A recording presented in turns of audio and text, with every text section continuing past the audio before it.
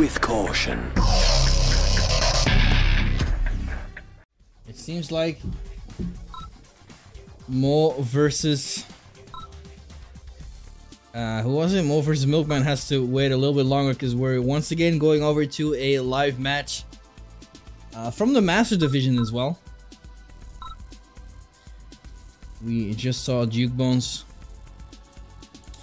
duke it out versus Cav.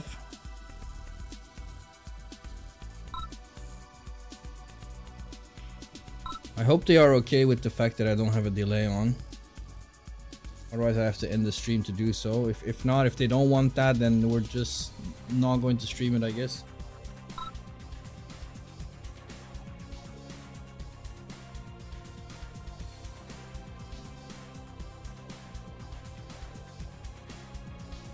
We made it. Yeah, it was clutch. But it was necessary. Trust me. Trust me. Oh.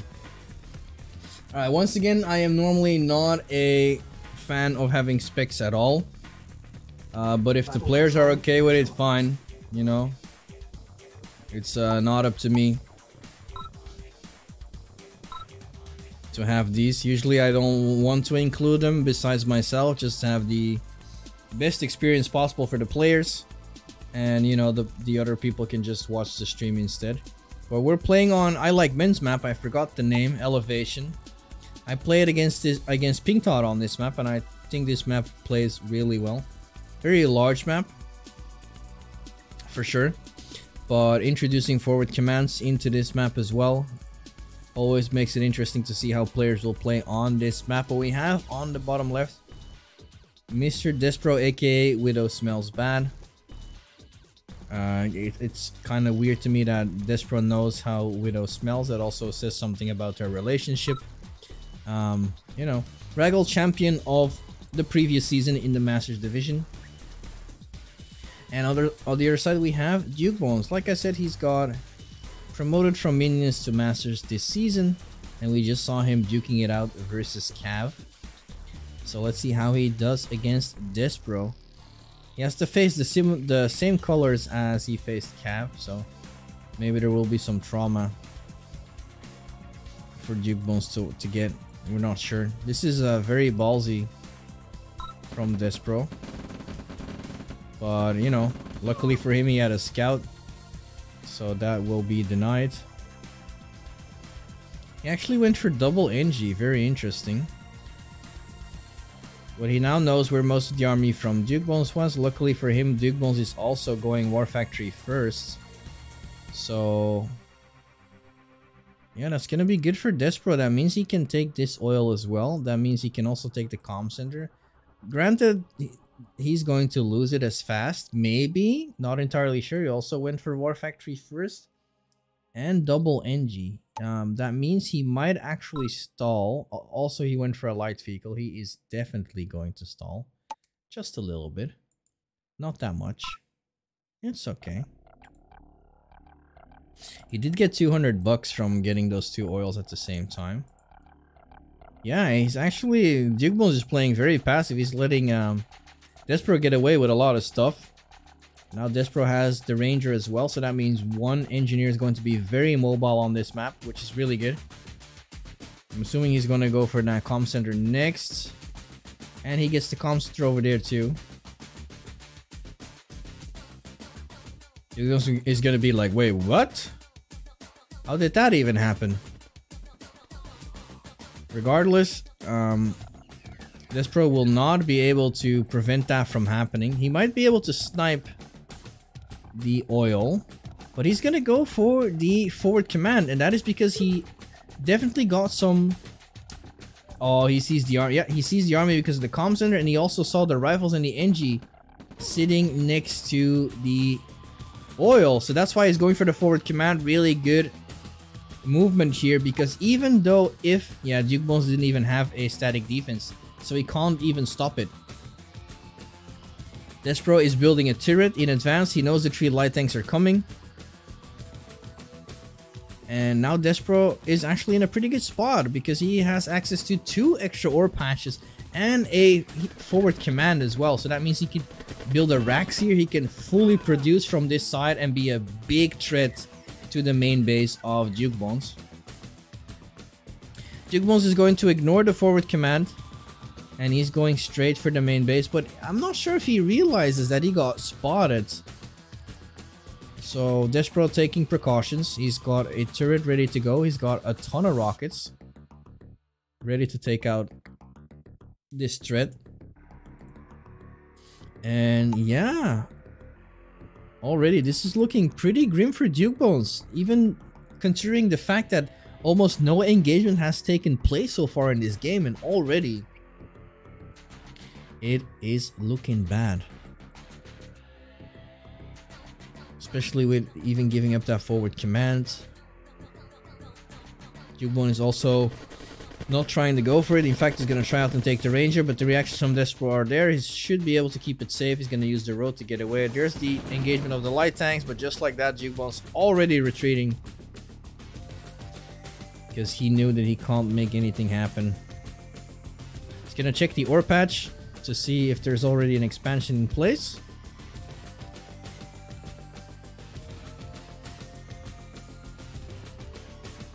Very standard play from Despro.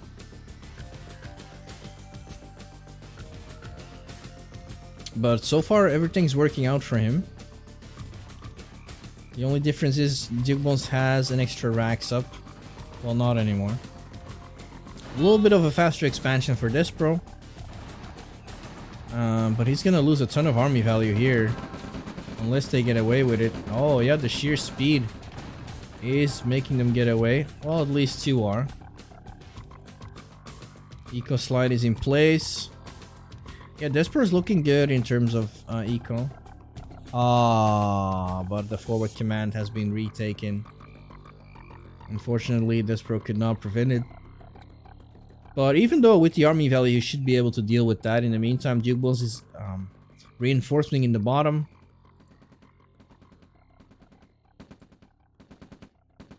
Try to take the forward command over here, because I did see an engineer, I think.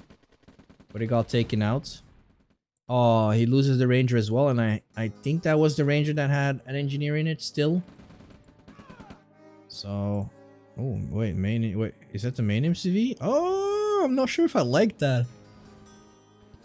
I'm not sure if I like that. In the meantime, Despro is gonna take out his forward command to prevent Jukebones from getting more value out of that. But Jukebones over here with a good attack,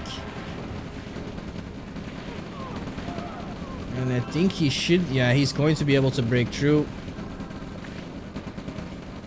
Or is he though? Another pillbox. Tank goes down. No, Despro is gonna keep it safe. No harvesters are being harmed. No forward command is going to be taken out. Flank here from Despro as well, but Jukebones is ready. However, his harvesters are doing some soaking, and talking about soaking, two of them are going to go down just like that. That was definitely word for Despro there. Big blow. Despro pushing his luck. He has a 5k to 6k lead as well. He's pushing forward in the middle. He's gonna flank over here. That might be another harvester going down. It definitely will be. And Jukebones calls the GG. First game has been played. Very aggressive play so far from Despro. But you know, like, Jukebones did delay himself a little bit. He went for an overinvestment in light tanks. It was not a bad call, but you know, the fact that Despro actually went for double engineer on this map, being able to take that comm center very early on, that he was ready for everything that Jukebones threw at him, and that's why Despro could just sit back, play the economy game, and from there on out he just snowballed.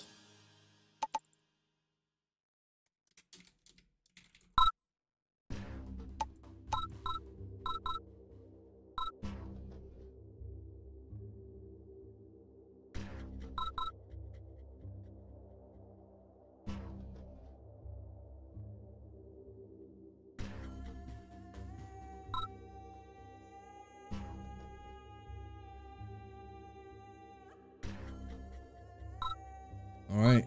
Duke Bones is going to pick Abendland, I think.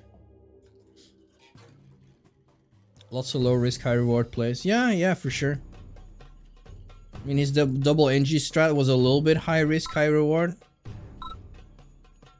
But he was just lucky that there was no single scout from Duke Bones at neither the oil or the comm center. So he got away with that. And I feel from there on out he just snowballed. He had good ranger play. Yeah. Not much that Despro actually did wrong in my opinion, obviously.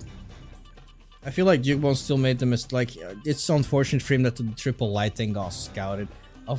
Obviously he was not ready for that communication center to being captured already.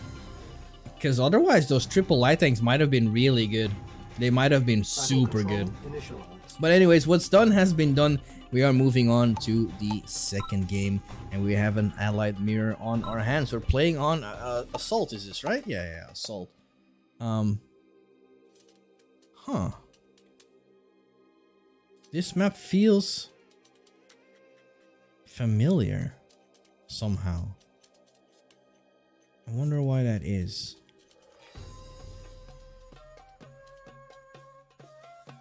Huh.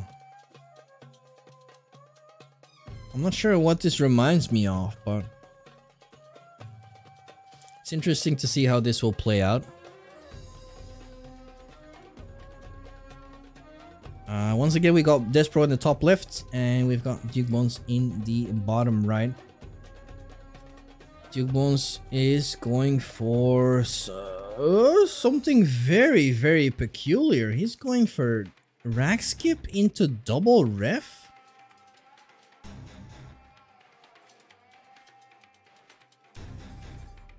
What?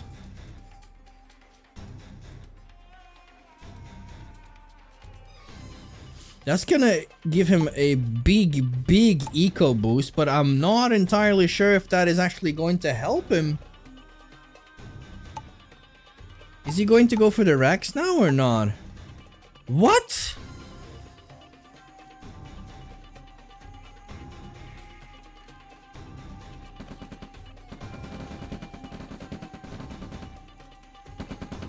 Yeah, he needs the racks.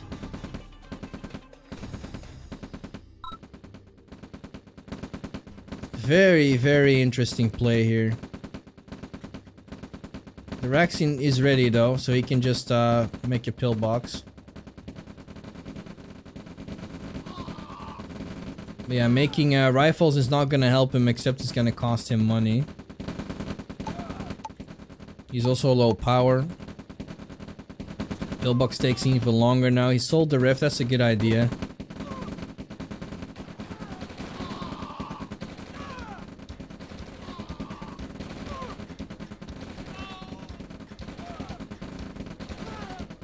Well, at least he got good value from that.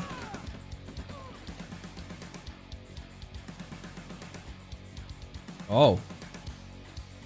See, Despro did the same thing, but he just did double ref. Instead of making War Factory, he went for Radar Dome.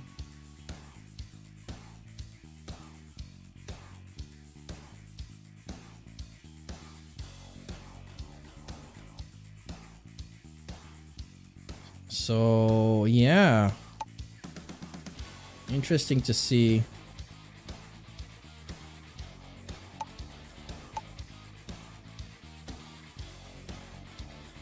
It's a big delay of War Factory for Despro though.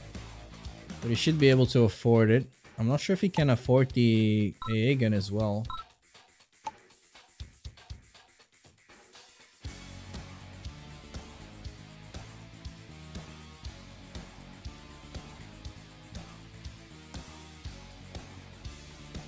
Alright, so double Black Hawk into an AA gun, and now it's going for the War Factor after triple rift. That makes sense.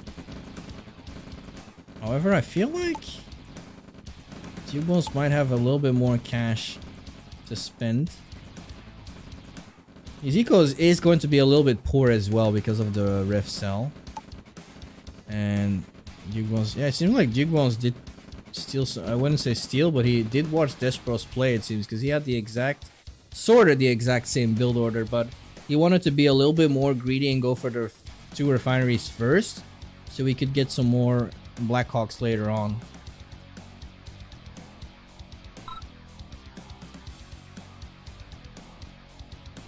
So let's see how this will work out.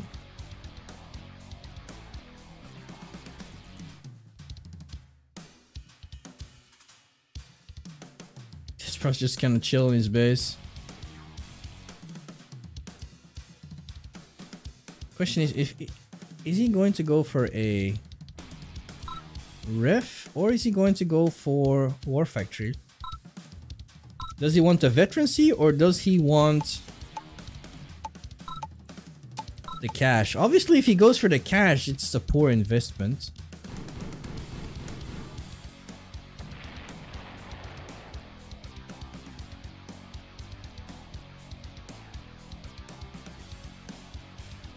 Oh.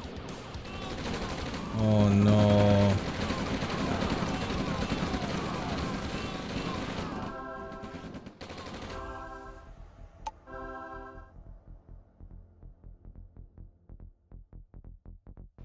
Oh, he's going for the infantry. Oh. What the fuck? Oh! Oh!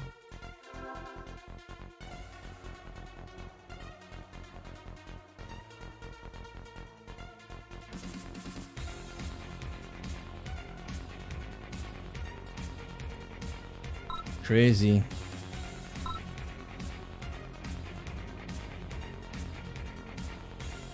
Yeah, now this is looking bad. Because Despro already has the SD.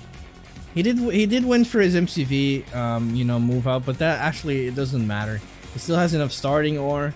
He now can enjoy another double patch, and at the same time that means he's going to be able to build medium tanks from the start, and those medium tanks are going to be exactly what he needs. Tiberian is doing the exact same thing, but he's just a lot slower right now because of everything that happened.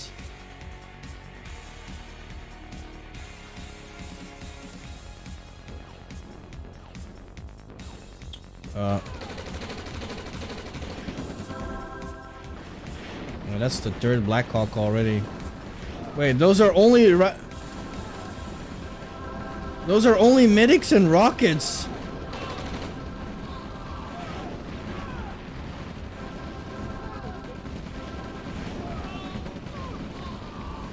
What? Oh yeah, this is over. Yep, Jigbons calls the GG. Despro took him out just like that. It's unfortunate. Jigbons had a good idea, but the execution was a little bit off. And, you know, going for a rack skip into 2 refineries is kind of a little bit too much greed, if I would say so.